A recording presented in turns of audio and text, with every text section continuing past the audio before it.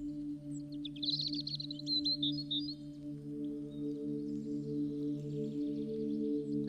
clients first approached our office looking to build a small, sustainable home on a vacant property in Balnarring.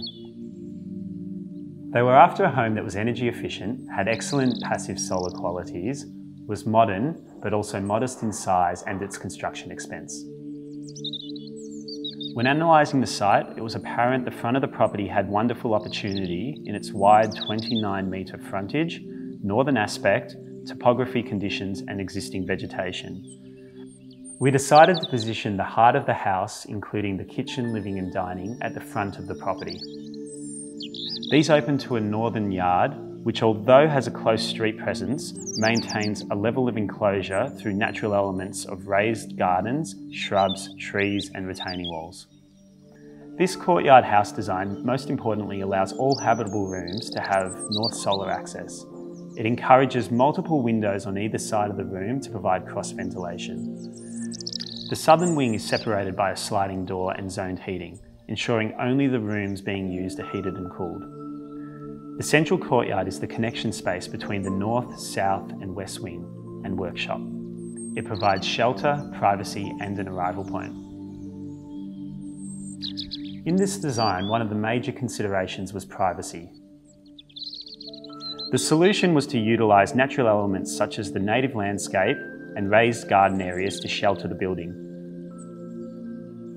As the client's forever home, it was of the utmost importance that it embodied sustainable design principles to minimise the client's energy bills, optimise future energy-saving technologies, and contribute in a positive and sustainable manner to its environment.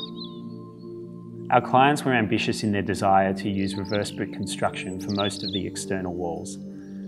This method of construction installs the brickwork on the inside skin of the wall with the stud frame and cladding external. Not only does it create a beautiful internal aesthetic, it also allows the mass brickwork to better moderate the internal temperatures. Solar control is one of the simplest yet effective strategies to moderate the internal temperature of the building. In this project, the north-facing roof eaves have been calculated so the depth prevents the steep summer sun from entering, while the lower winter sun can still pass through, heating the thermally insulated slab. The thermal mass in the floor stores solar heat and releases it later in the day. Window and door locations have been carefully selected to maximise cross ventilation and prevent west-facing glazing. A simple palette of corrugated steel and timber cladding are used in response to the surrounding coastal context.